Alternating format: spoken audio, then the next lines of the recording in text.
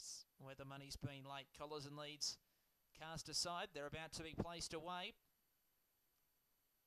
First line come forward. This is race 10, the last from Ipswich. Last look at the board. Libby's Girl $2.20, Grianne $2.80, and Chase a Lot at $4.20. The green light's been switched on. We're set for race 10. This is the last. Ready. Racing. Grianne jumped out quickly. Good speed from Libby's Girl as well. And Libby's Girl's going to cross and lead by a couple of lengths to Grianne in second. Chase a Lot's third. Then came on the inside Far More Sam Booker.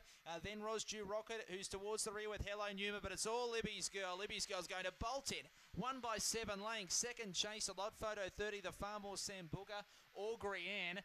Next over then we had Rosdew Rocket and Hello Numa.